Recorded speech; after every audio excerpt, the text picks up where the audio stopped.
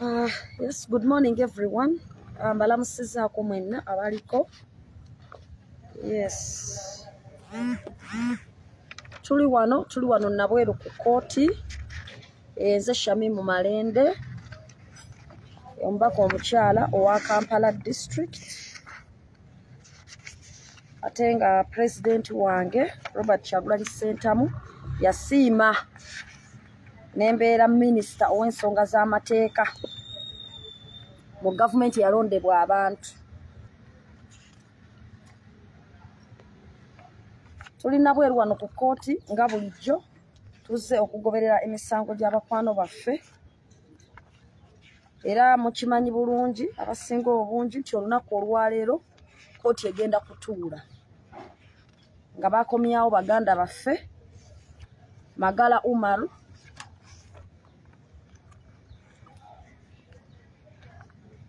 ne banne abalala 10. So njagadde nkwe ku update kigenda maaso wano ku kooti essaawa eno nga bwe twogerera. Obeere nga oba mweteefuteefu.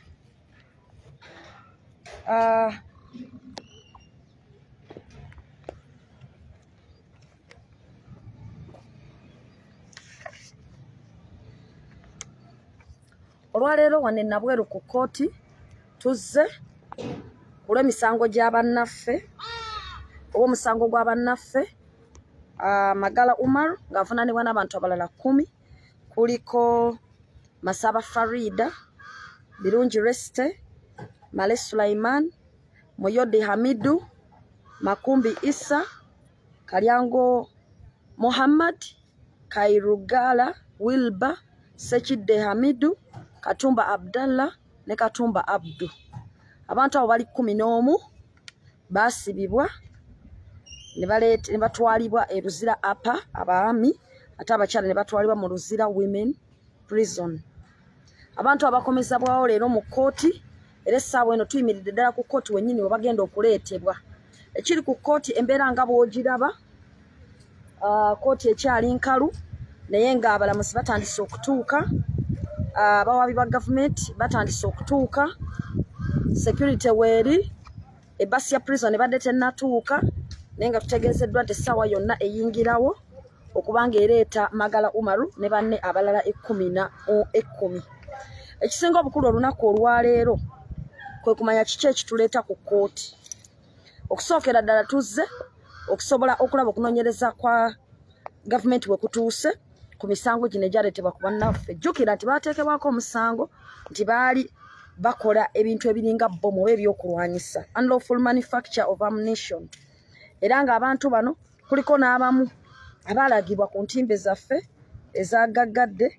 nga balagibwa nti bagibwa nabweru ab'ebyokwerinda nti bwe bateebereza tibali basanze nga bakola ebyokulwanyisa. So omusango gw'abateekebwako gwe kugezaako okukola ebyokulwanyisa oba okukola bbomu, okujingajinga ebyokulwanyisa.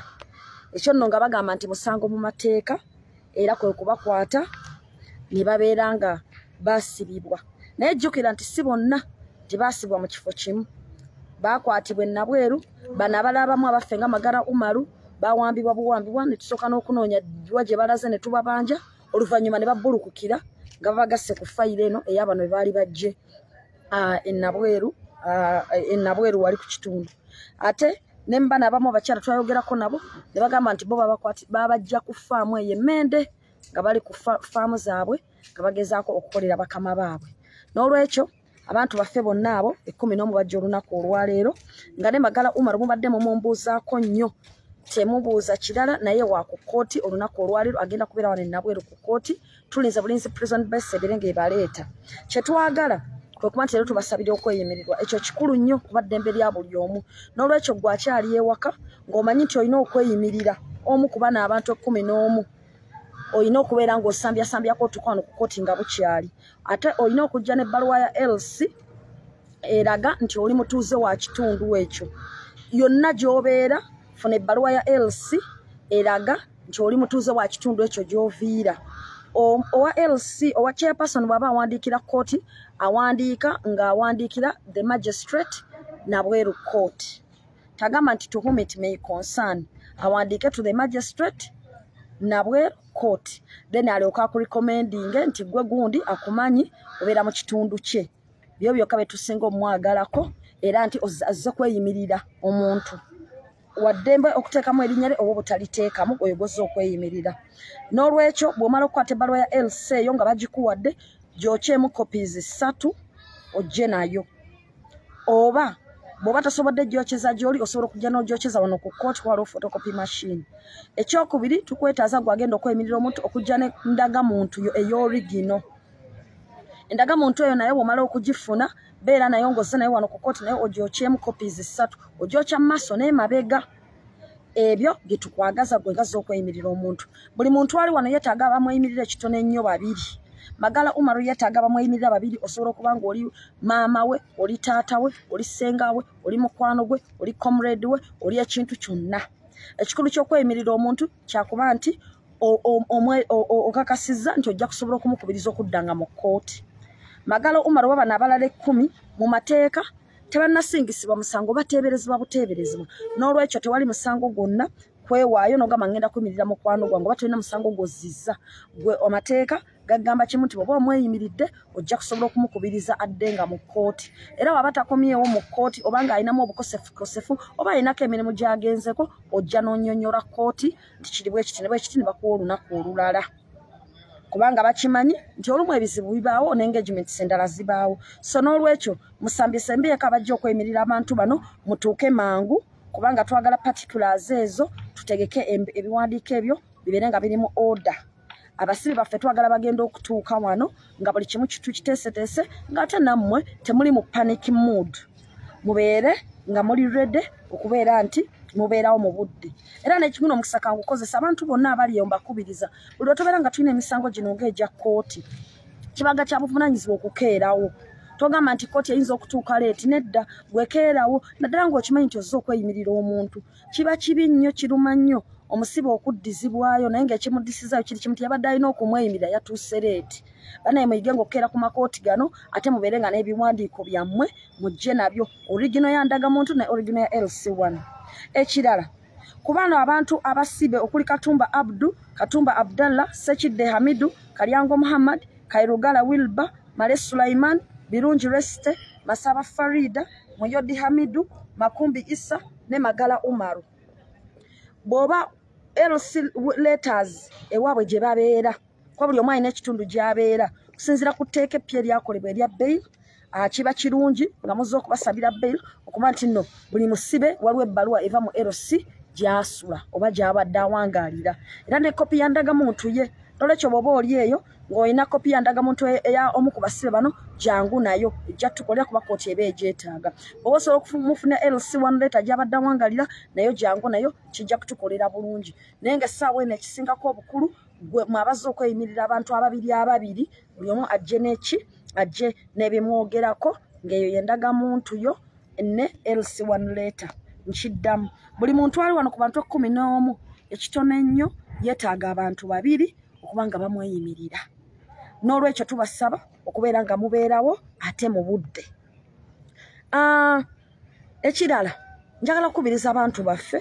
okuba nti bwe waba nga kwatiddwa kati nga bacomrades nja kwogera nnyo ku Magala Umaru kubanga tuwangadde naye nnyo oba nga ne bano bannaffe abamu tuyinza okuba nga twali tubalabyeko olumu oba ebbiri oba okubayamba olw'embeera ya struggle oba okubayamba just nga bannayuganda abalina okunyigirizibwa oba abatalina busobozi bw'amateeka tujja kubayamba naye kye tugamba bwe tuba nga munnaffe aleeteddwa mu kooti oba nga afeesinga emisango gino kyaba asinga okwetaaga kwe kumubeererawo nga bannamateeka ng'abeeyimirira ng'abooluganda ng'ab'emikwano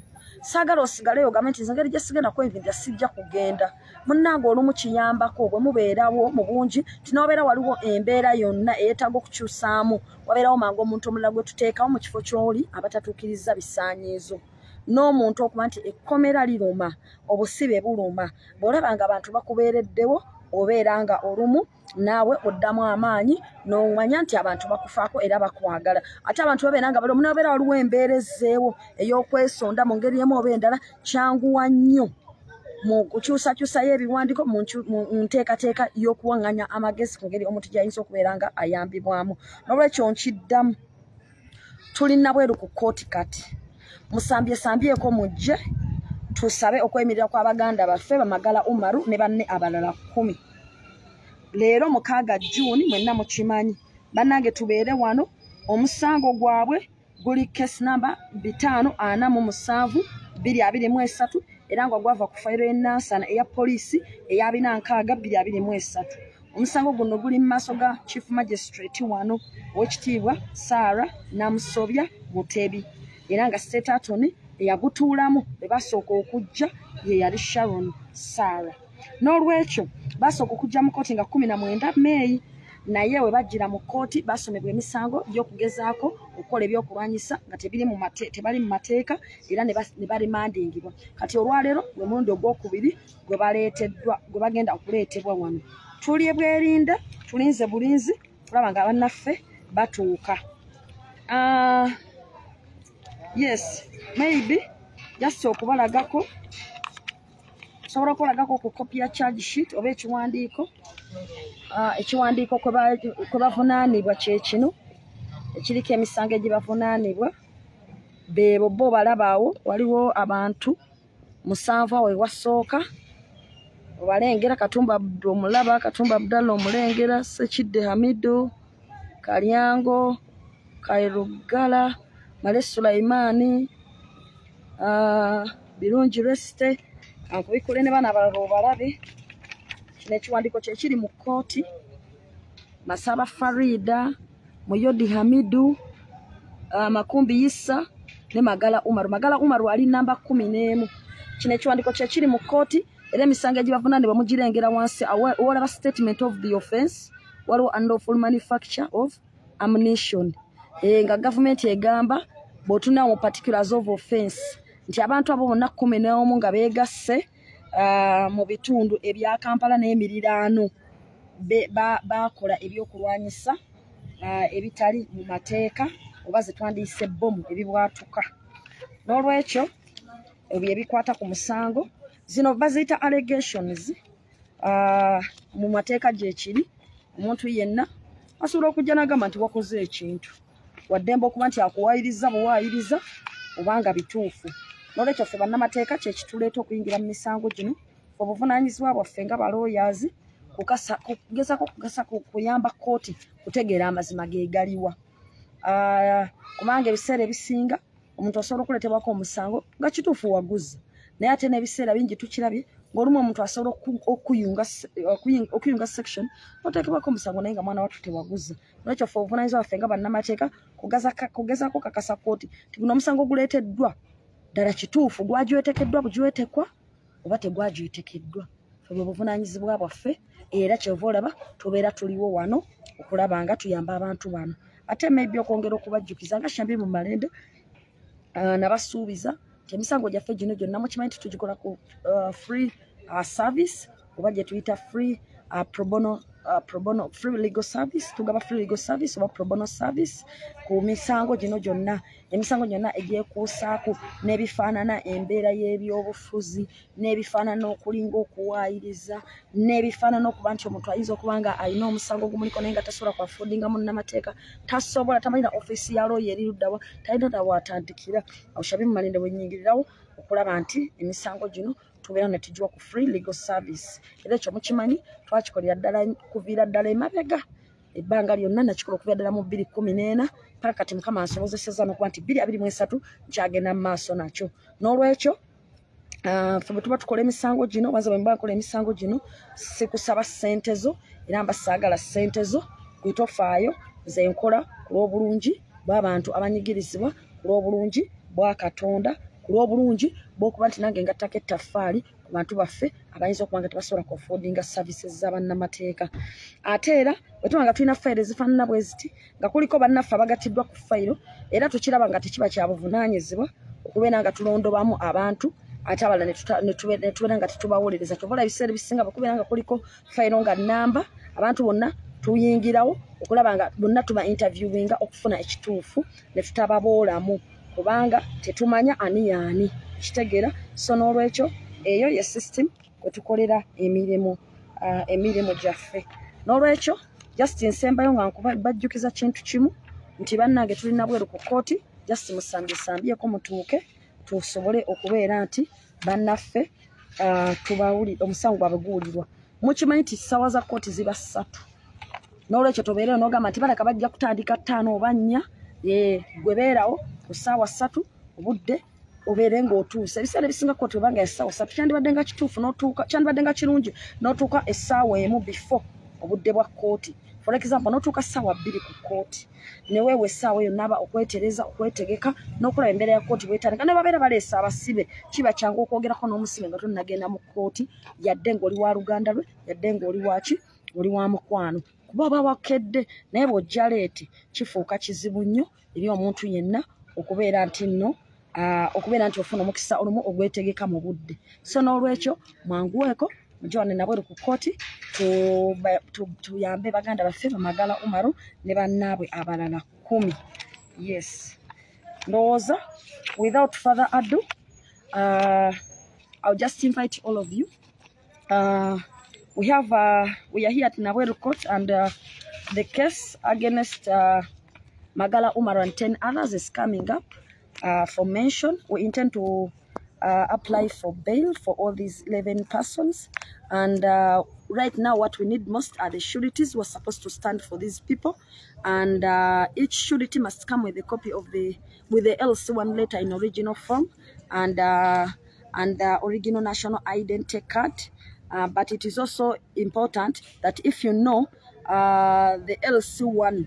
chairperson of any of these accused persons, you can go there and get the LC1 letter of the accused person, or introducing the accused person as a resident of that area, plus a national ID of the accused person if you have access to it, so that you come to court with it. We have 11 people, among others. We have Magala Umar, we have Masaba Farida, Bironji Reste, Moyode Hamidu, Akombe Issa, Male Sulaiman, Kairugala Wilba, Kalyango Muhammad, Sechide Hamidu, Katumba Abdallah, and Katumba Abdu. Those are the 11 people, and they are charged with the offense of unlawful manufacture of ammunition, contrary to Section 11, subsection 1, and subsection 3 of the Firearms Act, Cap 299, laws of Uganda. What we expect today mostly is that the accused persons are going to appear, and as lawyers in this case, we are going to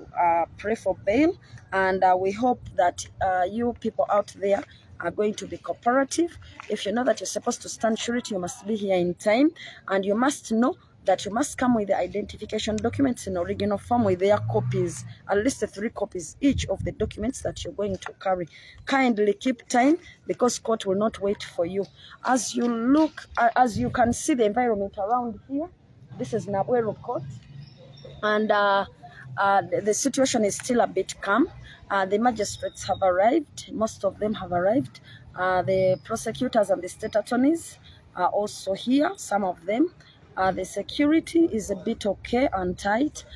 People are coming in freely, so we expect the sureties to also be here in time. It is always important to keep in time, to keep time, because it helps us to prepare accordingly. And you know, when you reach court in time, it also gives you an opportunity to interact with the inmates once they have been brought, or the suspects once they have been brought, before they are produced in court. Because sometimes after court you may not get that time to interact with the accused person, because they'll be whisking them away back to their places in case that is the route that they are going to take, or in case bail has not been granted, or it has been deferred to another date. So basically, this is how the environment is here. But as we are here, we are ready, and we pray for your cooperation, all of you. I call upon, lastly but not least, I call upon the sureties to ensure that you can be here in time with all your identification documents, because without the sureties, there is nothing that can proceed. There's nothing that can go on as regards fighting for the rights of the accused persons, because their first immediate right is to apply for their bail, unless to fight to see that they can be released on bail. Thank you so much for listening to me. Mwebale nnyo kumpuliriza. Nze Shamim Malende, ndi wano Nabweru ku kooti. mujje ku misango gy'abaganda baffe Magala Umar obudde bugenze. Kkooti eneetera okutuula kuba etuula ssaawa 3.